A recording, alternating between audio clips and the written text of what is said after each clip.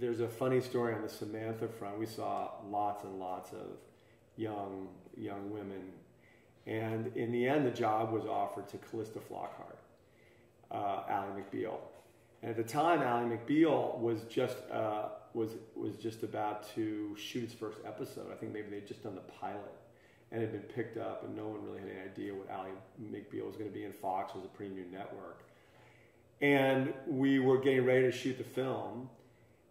And our production schedule was really tight, and we were just going to finish a couple days before she had to be back and start shooting Ally McBeal.